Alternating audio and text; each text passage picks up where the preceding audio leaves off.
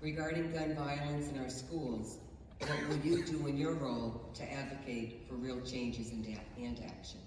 Well, it's an interesting issue because I don't want to sound sound too friendly as the vice presidential debate was. But J.D. Vance did say that we do need to support our schools to make sure that they are more secure.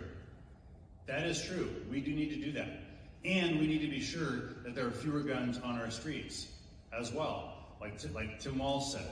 So there's some areas where we can, as Democrats and Republicans come together. It's whether we're willing to do that. I support background checks. I support getting rid of ghost guns. I support a variety of other things, limiting magazine capacity for guns as well.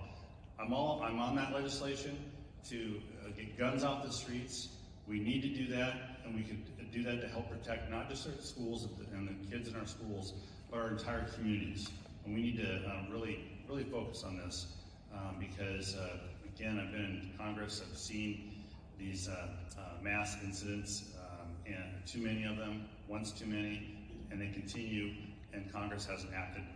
Thoughts and prayers are nice, but thoughts and prayers haven't done one thing to stop this violence in our communities, and we need to take action to do that.